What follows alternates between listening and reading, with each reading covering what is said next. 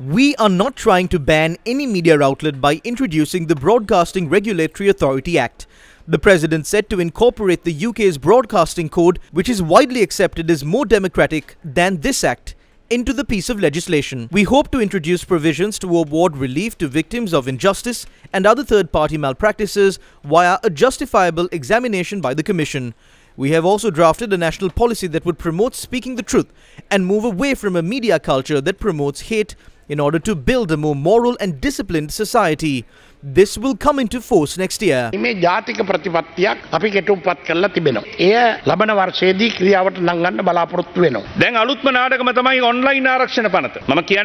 The latest drama is the Online Safety Act.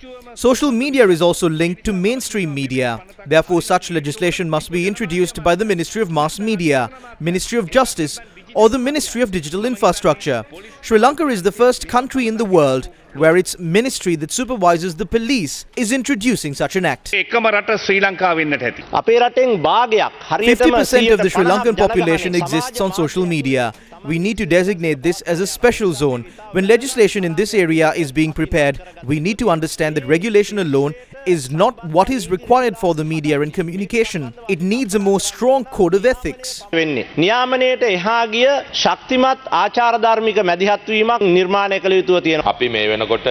As per the directives of the President, the Broadcasting Regulatory Authority Bill was moved and it was discussed with many factions. Multiple amendments were made to it. It was approved by the Cabinet in a very democratic manner. With the next Parliament session, we will be able to secure its passage, and that would solve the issues.